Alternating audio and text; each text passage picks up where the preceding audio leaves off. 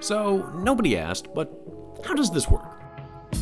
In keeping with this channel's theme of reviewing fantasy anime for fun lessons related to architecture and engineering, I want to dedicate this video to the lurching conglomeration designed in the 2004 Studio Ghibli film Howl's Moving Castle. From here, we'll settle into a discussion on the design and engineering of Howl's house, governing principles, mechanics, and even touch some grass and talk about some real-world parallels. But before getting into it, here's a gentle plug to like and subscribe, as those sorts of things are important for growing the community and the conversation. So to begin thinking about the incredible dreams of Hayao Miyazaki, well, first, are these his dreams? Kind of. Although the film is based on a 1980s novel of the same name, the book describes a sullen black castle that levitates by utter magic rather than the fleet-footed amalgamation of Ghibli's design. Even still, an imagined form with bird-like legs supporting a house above was first described in Old Slavic folklores of Baba Yaga and replicated throughout history by creative folks all over. With such an over-the-top design, it often operates under the rule of cool, and Howl's home is not really any different. But on this channel, there's no such thing, so first, let's make some general observations about the castle. In the opening sequence, we're introduced to the big waddling turkey passing through the fog against a bucolic backdrop. Aesthetically, it's a funny juxtaposition that this steampunk marvel would find its home, or well, one of them, here, and it's this steampunk or maybe gas lamp styling that guides the design. Materially, we're shown steel plates bent and riveted into turrets or round faces, and these meld into brick walls that give way to wood-framed jetties that hang off the side. There are half a dozen exhaust stacks, presumably part of the power system, a few widow's watches, and even a metal wing or sail that protrudes off the back, like a turkey. Sorry, I'm hungry. And this behemoth of vernacular architecture is entirely supported by these spindly little legs. Pretty clear its proportions such that we'd have to expect some magical forces at play. And sure enough, eventually when our main character Sophie ventures into the castle, we meet the fire demon Calcifer, who's responsible for its operation. His magical energy quite literally turns the gears and holds this thing together, all from the heart of this surprisingly cramped castle. Even more so, the castle's attributes are tied to Calcifer's well-being and power, and throughout the story we see the castle change and molt from a lurching monster to a small cruiser and even just a walking platform before rising to the sky in a final sequence born anew. But despite its magical nature, the castle does seem to mimic some of the elements of its world. The chimney stacks are seen in the nearby towns as a call to the age of the coal-fired power plant. The metal cladding of the castle also appears similarly on these Great War-era ships, and the brick walls look right out of a rustic country home. Technologically, the castle wants to be a part of this world, not trying to go beyond it or revert to some older mysticism. Now, as ambitious engineering-minded folks, let's see just how feasible is this big lurching monster, and I will ask for a little bit of patience as I start this endeavor thinking I was talking about architecture and quickly realize this is more about engineering dynamics, which I'm not as well trained in, but we're gonna have some fun with it anyways. Now, obviously, like I mentioned, this castle runs on Calcifer's magic, but I'm curious to know what makes a moving castle need magic. Or to ask it another way, how close could we get to this? And to really get to the heart of it, we'll counterintuitively need to start towards the end of the film with the simplest version of the castle, a walking platform. If we look at the nearly disintegrated platform presented at the end of the film, that instance of Howl's castle seems rather plausible. The only elements are two bird legs powered by some sort of pulley systems at the behest of Calcifer, no doubt, and a simple wooden platform. So to focus on the only available elements, the bird legs appear to be made of a galvanized or rust-resistant metal alloy, with an upper and lower leg which may or may not be telescoping. If they did extend and contract, they could be quite helpful when traversing the mountainous expanse of the wastes. The upper and lower leg are then joined with a couple of ball joints at the ankle and knee, and the joints are shown to have a limited range of motion by the riveted kneecap here. But one issue with ball joints is that they transmit vibrations that can be uncomfortable for passengers, and without any shock absorbing or suspension systems, Sophie and the gang's ride would have been a bumpy one, and the ball joints would also typically need a collar of sorts to help prevent dirt and debris compromising the movement, so it's a pretty close representation to a real engineered elements.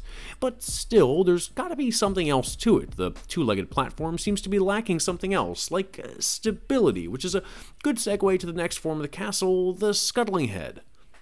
Still working backwards, the second iteration of the castle is shown to us right before the platform case, with this core element that has been rebirthed from the defunct old castle after Calcifer eats Sophie's hair. Hopefully there was some magic to mask the smell. In this form, compared to the platform, it's got twice as many legs, but significantly it's got some real structure sitting on top and gives us a better opportunity to look at the movement dynamics more colloquially known as the gait. The easiest comparison would be a four-legged friend like a cat or dog, and they typically move themselves in a few different ways. At a walking pace, they'll have 3 feet planted with only a split second of imbalance when the back leg and front legs aren't in contact, while they basically trade places. This minimizes impact their joints would need to take, and similarly for the castle. But the second version of Howl's moving castle, the scuttling head, isn't really walking. It's what in dog physiologists, or maybe, I don't know, Westminster judges would call a trot. And here the imbalance is kept while the 2 diagonal paws are in contact with the ground and trading off for raised legs near simultaneously. And for what it's worth, when your fur friend has the zoomies, it would be the front 2 and back 2 that pair along together with a lot of internal momentum transfer that helps keep the balance while motion is going forward. And obviously, there's a lot of nuance to the dynamics of a gait, as far as the motion and transfer of loads through the limbs and joints that I've skipped over. I'm mostly thinking of the global stability of the system and what the effect would be for the castle's structural materials.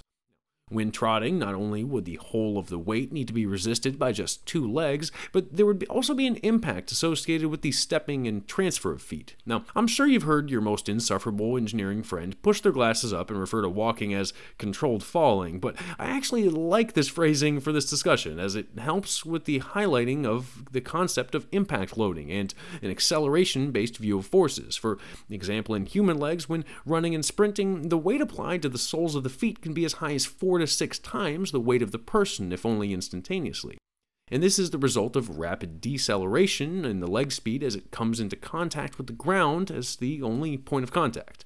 So with all this knowledge, let's turn our attention to the main character, the real Howl's moving castle. And focusing on the moving part, it seems to walk with the trotting gait, having the diagonal 2 legs trading off, planting, and moving, which is a bit unique among the 4-legged folks and would not just force the 2 legs alone to resist the weight of the loading, but also have a higher impact than the smooth movements of a cat. Now, granted, one factor that is a bit different, and I think I'm coming in with a brand new sentence here, but a building doesn't have hips. Hips are what help people and animals align their center of mass with their center of contact while in motion. If it weren't for this ability to shift weight, then the control and that controlled falling might just be lost. And that's part of the reason I left the platform case off of the discussion of gait mechanics, since in between steps for the 2-legged platform there would only be 1 leg of support way over here while the center of mass is in the center. That's real magic. And that's why it's so interesting that Howl's moving castle not only moves laterally, but also heaves and breathes as though it were a living animal, perhaps shifting its internal center of mass like a real character, which is absolutely on par for the course for a Ghibli film. Could you even imagine Miyazaki animating something so lifeless as a medieval castle made of coal that moves with imperceptible thrusts? To try and bring this concept back into my wheelhouse, even with the near-perfect gait, the occupants of the castle are going to experience some accelerations and likely be not just perceptible, but perhaps even jarring. With each step, the transfer of load from one leg to the next will be catching the falling weight of the imbalanced castle here. Now, this will cause some vertical accelerations and potentially large ones, even if the shock-absorbing system is doing a fantastic job. And there would be some horizontal accelerations as well as the castle lurches forward and back. Miyazaki captures some of this in an early scene with the castle heaving and hoeing while en route to a nearby lake. Typically, building designers, particularly for high-rises, will need to limit the maximum felt accelerations due to 1-year and 10-year storms to something like a fraction of a percent of the acceleration due to gravity, which would still be perceptible but likely tolerable. As a bit of an aside, and this might just be headcanon, but I think it's part of the reason for attractions like rotating restaurants. While operating under the guise of giving everyone the best views, the rotation applies a slight centripetal acceleration that can help mask the accelerations due to swaying of the slender towers, tricking the inner ear in a sense while seated and at a heightened awareness. So let's assume Sophie and the gang either all have a bad inner ear or Calcifer is helping out with a bit of magic in that regard. While discussing accelerations, it's probably worth mentioning that if these accelerations were large enough, each falling step would essentially be like its own little earthquake, as far as the castle above is concerned, with vertical and horizontal forces that would cause rapid tension and compression changes throughout Howl's castle. Now, that would definitely need Calcifer's help in keeping together, assuming he can stomach it.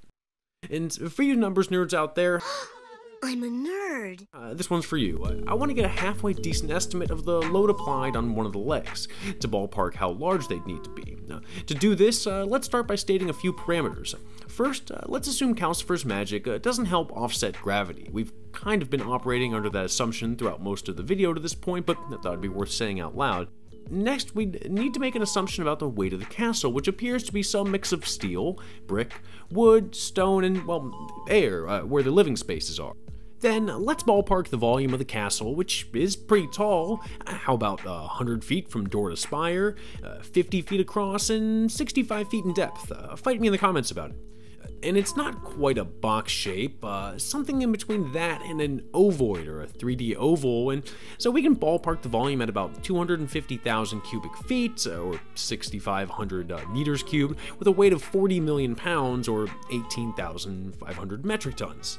So each leg, when operating under the gate mechanics described above, would need to support a static weight of 1/3 of the load, but if we account for the increase in loading due to impact of each step, which we talked about some in a previous video, then each metal leg would more or less need to be able to resist the entire weight of the house above, and the legs would likely need to be much stronger than even that, as metals are prone to strength loss due to repeated loadings called fatigue. Think of a paperclip bending back and forth, though the total weight of 40 million pounds is huge, and the penalty for fatigue effects can cause designs to triple or quintuple in size, so while the most generous visuals depict a several foot wide steel ankle, even the highest grade of steel may not be enough, though that shouldn't stop us from trying. The big clunker just needs to shed some of that dead weight.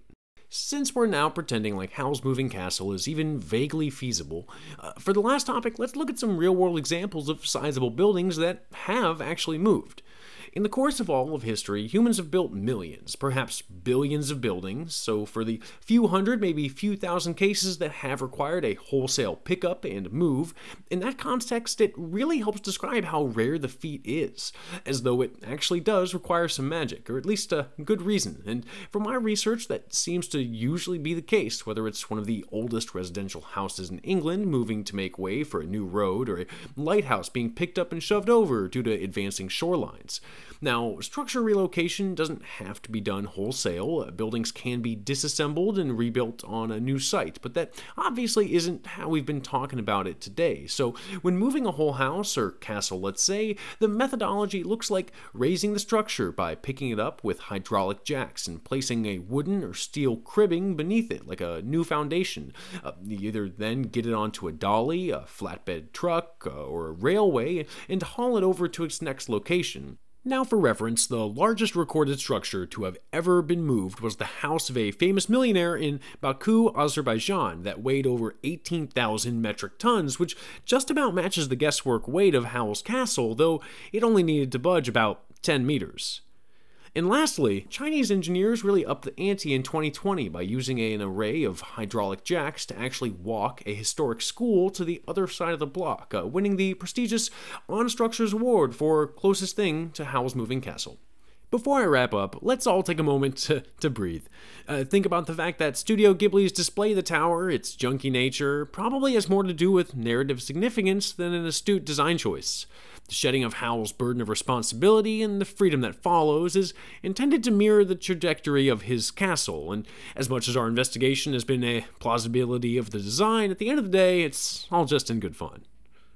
So, having watched this video, are you more or less interested in trying to move your whole house? Who am I kidding? No one owns a house. But I do hope that if you've stuck around this far, that you've enjoyed the whimsical conversation. If you have some thoughts on anything I said or didn't say, leave it down in the comments. I do try to answer most of them. So, as always, thanks for watching, and adios.